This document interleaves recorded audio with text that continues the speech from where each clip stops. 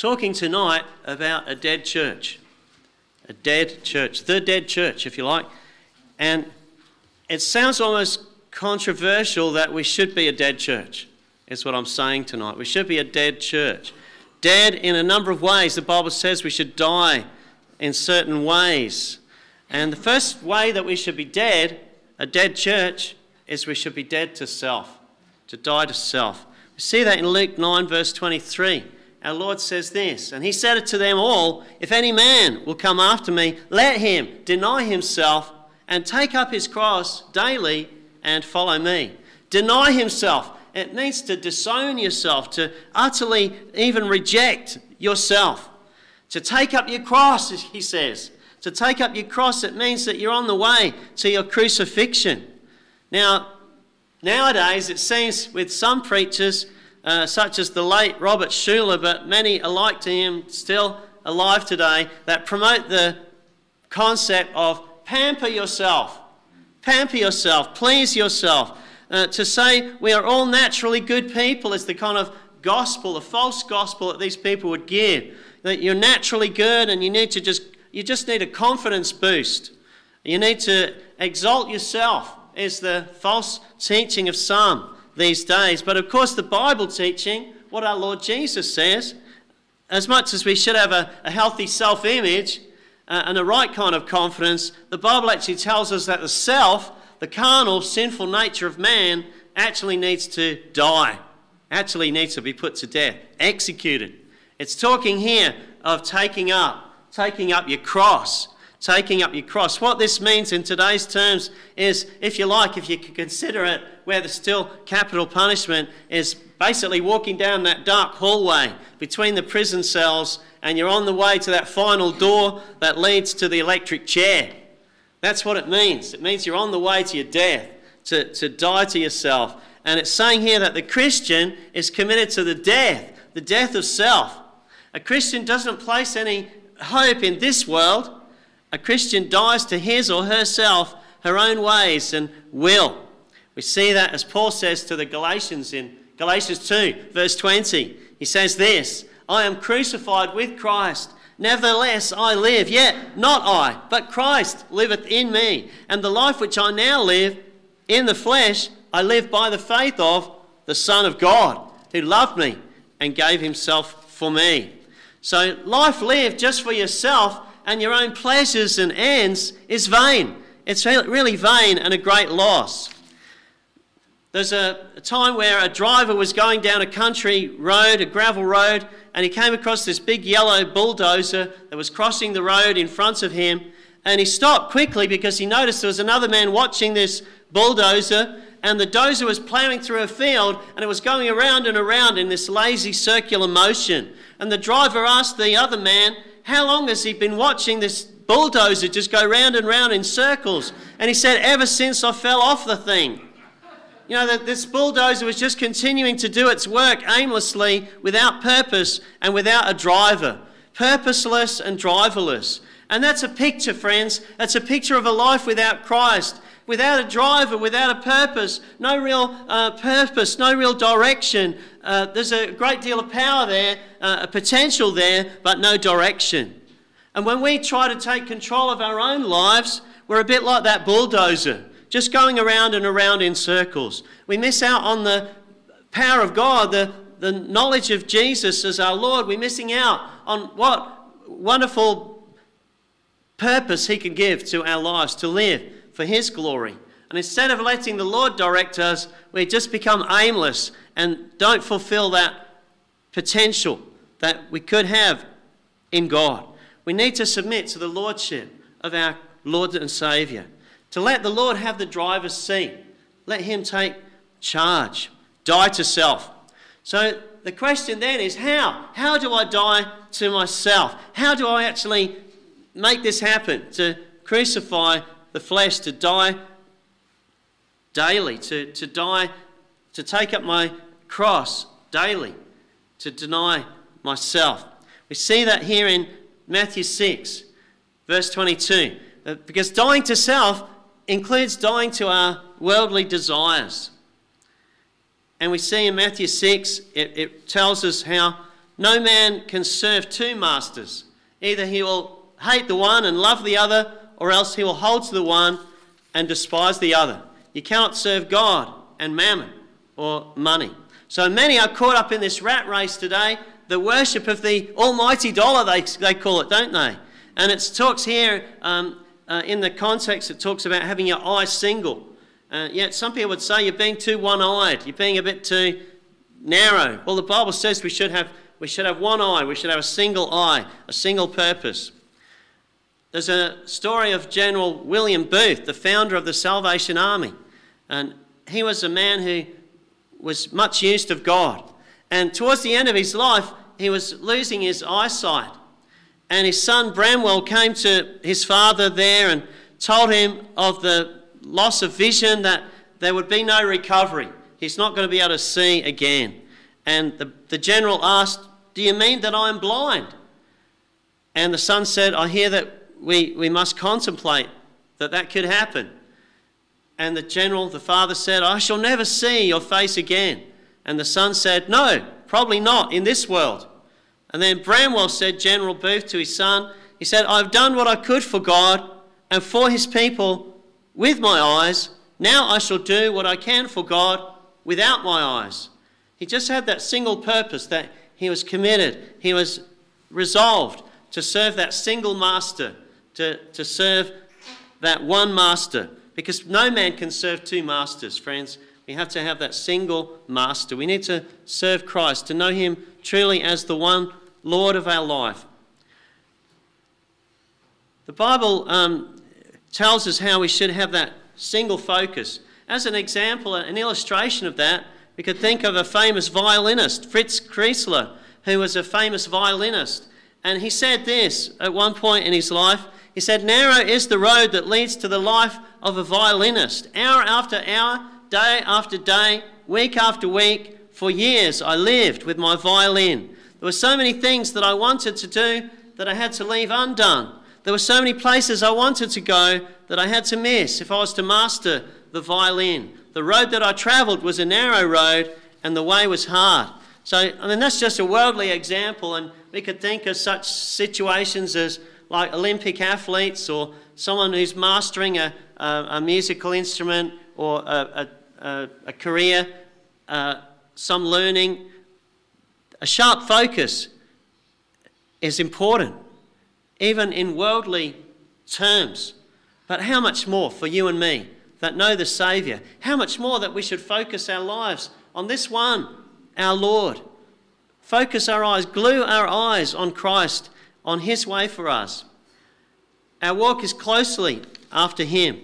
And so we set ourselves resolutely, as Isaiah 50 verse 7 says, the prophet says, as in the context it's speaking of our Lord prophetically, as he gave his back to the smiters. And Isaiah 50 verse 7, it says, in the same context, he says, "I set my face like a flint. I set my face like a flint." And that's talking of as our Lord went to Jerusalem. He set his face towards Jerusalem. He was sold out. He was committed. There was one focus there. Another kind of worldly example is the tenor Luciano Pavarotti. And he said this, "When I was a boy, my father, a baker, introduced me to the wonders of song. And he urged me to work very hard to develop my voice. A professional tenor in my hometown of Modena, Italy, took me as a pupil. I also enrolled in a teacher's college. And on graduating, I asked my father, 'Shall I be a teacher or a singer?' And the father said, 'Luciano, if you try to sit on two chairs, you'll fall between them. For life, you must choose one chair.' And Pavarotti said this, 'I chose one. 7 years of study and frustration before I made my first professional appearance, another 7 to reach the opera, and now I think whether it's laying bricks, writing a book, whatever we choose, we should give ourselves to it. Commitment, that's the key. Choose one chair.' And friends, it's the same with your life, isn't it? Choose one chair. You know, the Bible speaks about how we should choose life, and how we should stand on the Lord's side, how we should trust in Christ, how we should make that decision when we're in that valley of decision. It's almost like there's two chairs. There's two, but you can't sit on both of them. It's like you can't sit on the fence. You've got to trust Christ or deny Christ. And just as that famous singer chose his profession, we need to choose Christ. We need to trust Christ and know him as our Saviour. And really to count everything else as dung, as rubbish, as loss, that we may please God. So we should be dead. We should be dead to self. We should die to self. We need to be the dead church, as it were. Dead to self. We need to be dead to worldly desires. We need to, as it were, to take up our cross daily to follow him. And then we see, thirdly, we should be dead to sin. Well, we'll go to 1 Peter 2, verse 24. 1 Peter 2, verse 24, it says how we should die to sin. We talked about dead to self, dead to worldly desires, now dead to sin. 1 Peter 2, verse 24, it reads, who his own self bare our sins in his own body on the tree, that we being dead to sin should live unto righteousness, by whose stripes ye were healed. Notice here it's twofold. Dead to sin and alive unto righteousness. Living unto righteousness. Think of the sinful nature. It's in all of us. How does a worm get inside an apple?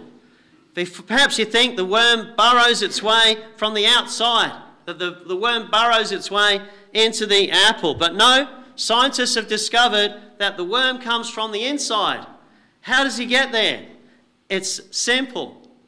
An insect lays an egg in the apple blossom. You know, while the tree is blossoming, the egg is laid in that apple blossom, and then sometime later the worm hatches in the heart of the apple and eats his way out. Friends, sin is like that, isn't it? Sin is like the worm in the apple. It's in the heart of us. You know, the heart is deceitful above all things, desperately wicked. Who can know it? The sin is like that worm that begins in the heart, and it works out through the person's thoughts and words and actions. The heart has to be radically transformed.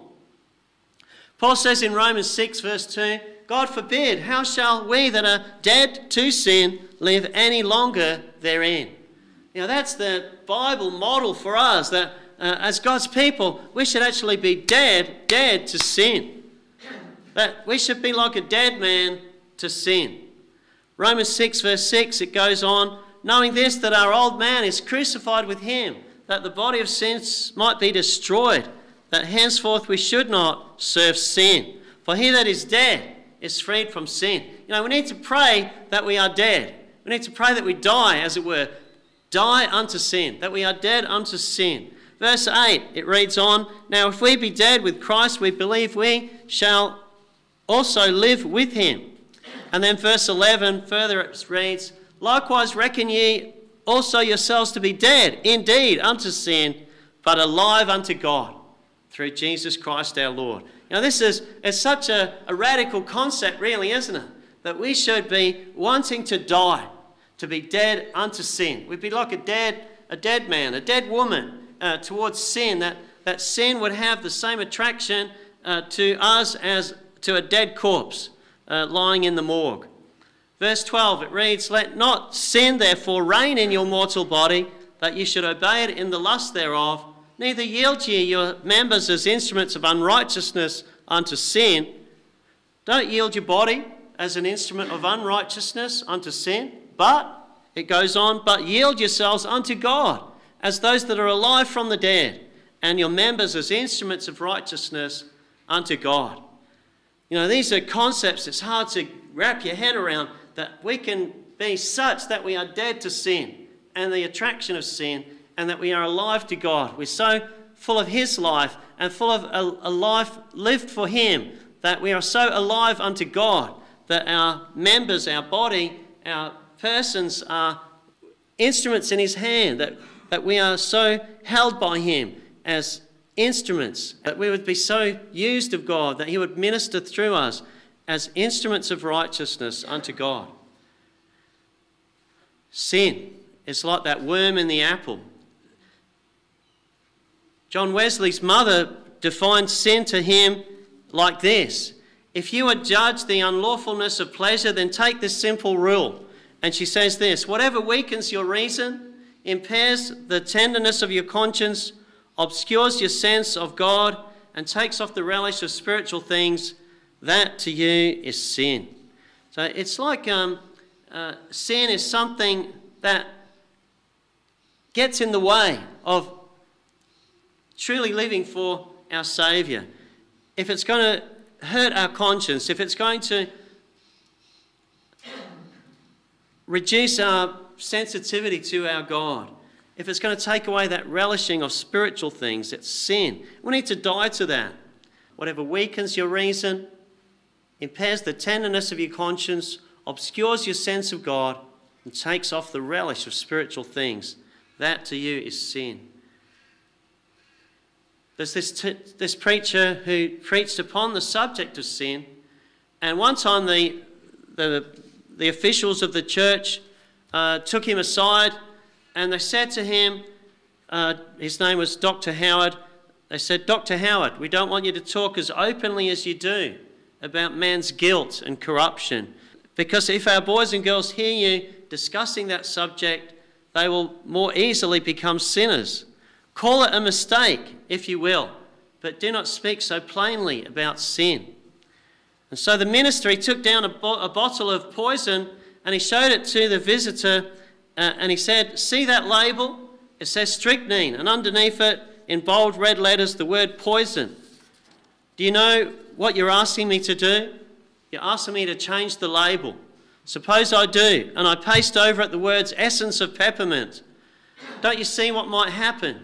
Someone would use it, not knowing the danger involved, and would certainly die."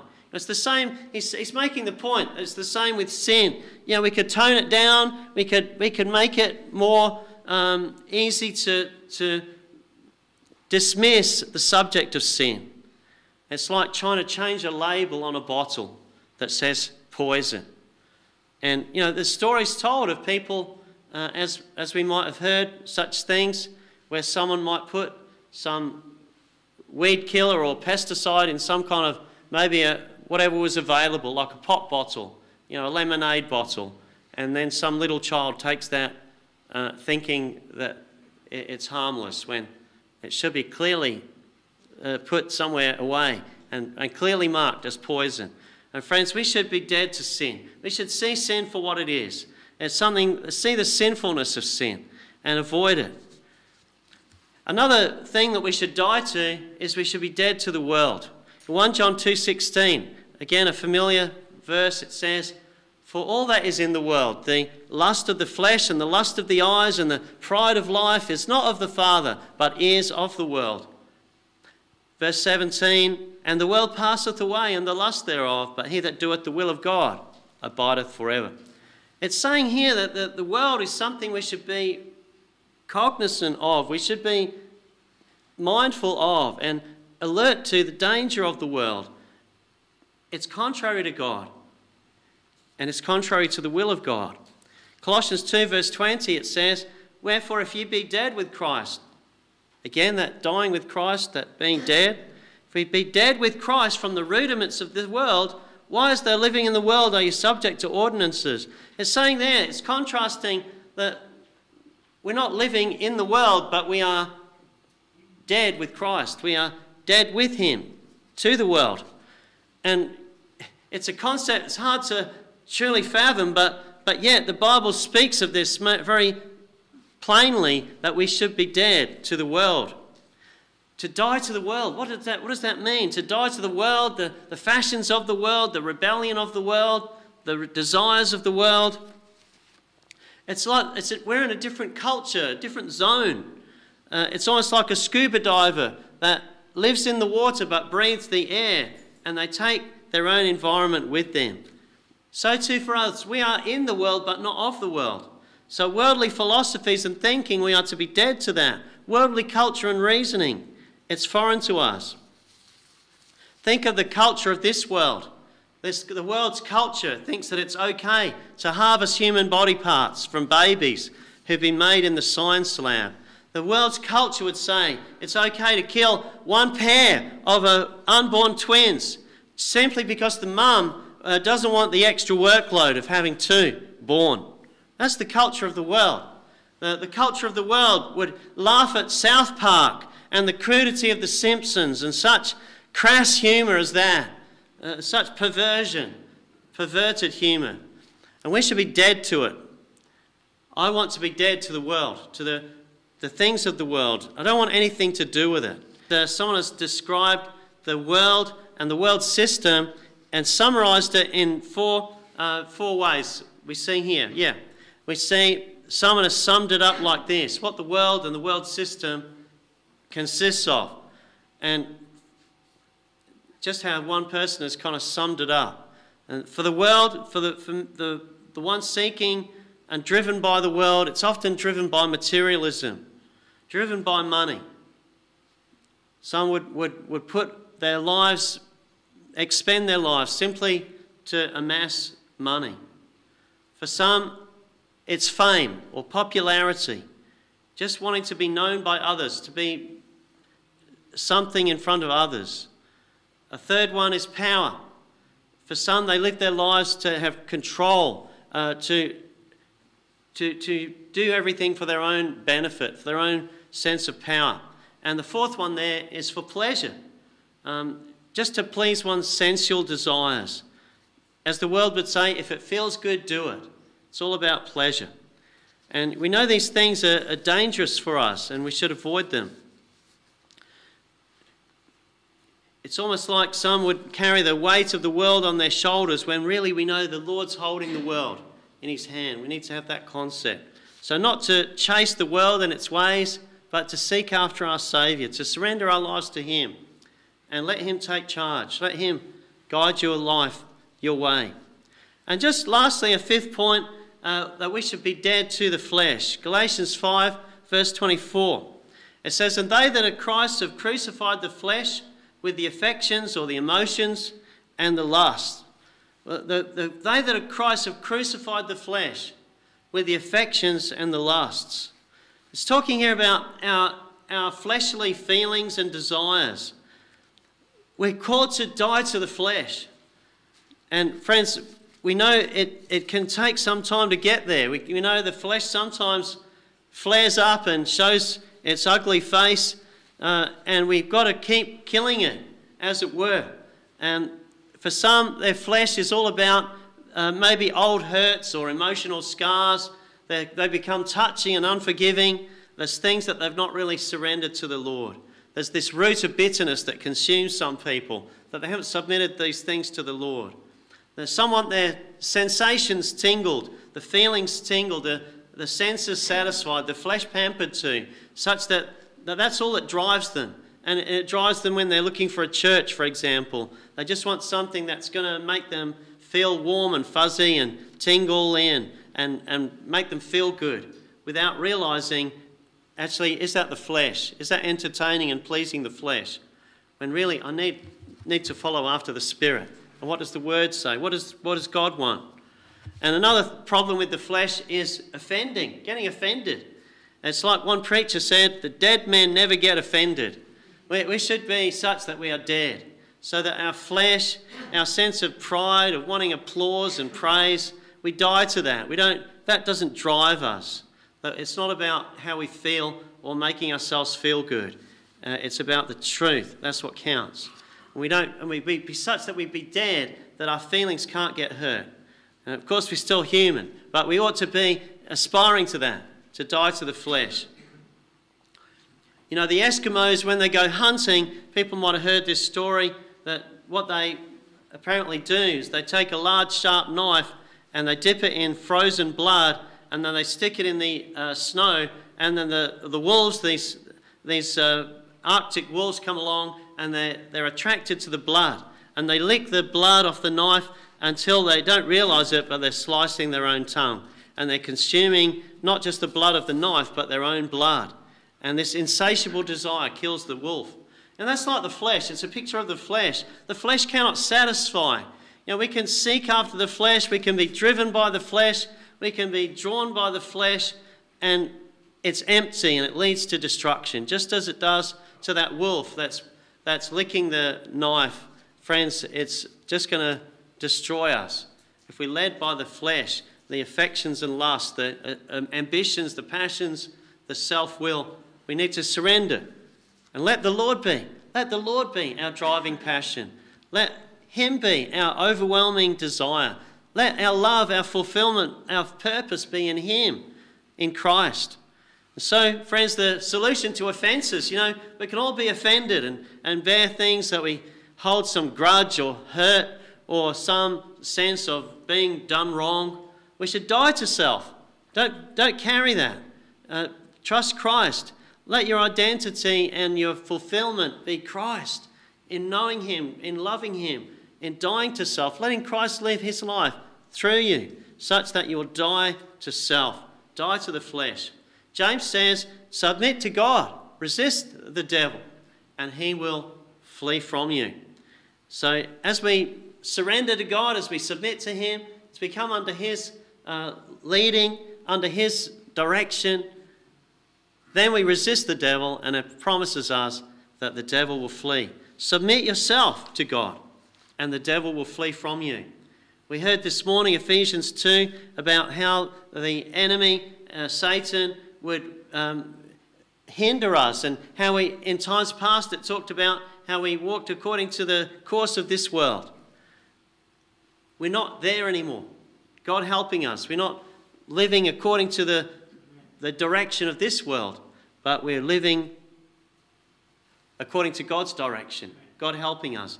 And so let's be encouraged to see the flesh for what it is, recognise it when it shows itself, hold those offences, those emotions, those hurt feelings, and give them to the Lord, submit them to him. Let's not let anything offend us or get in our way of serving our Lord. Let not anything stop us from knowing him, from living for his glory. Let's be such that we'll truly die to self, and then we'll be immune to offences.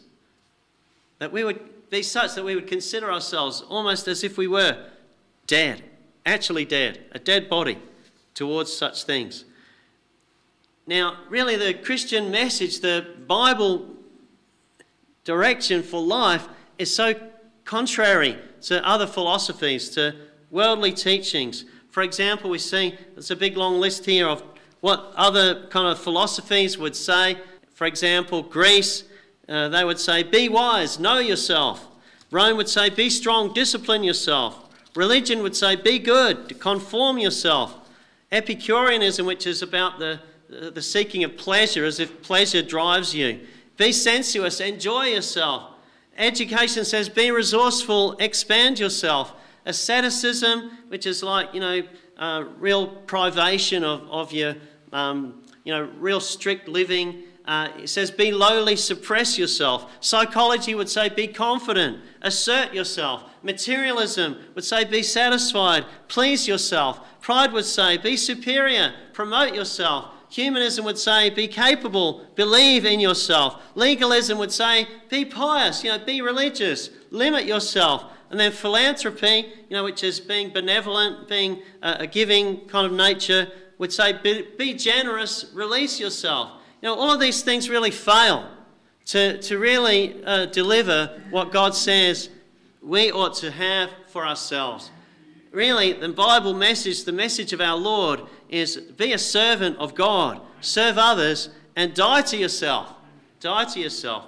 We see Titus 2, the next there, verse 12, it talks about grace teaching us.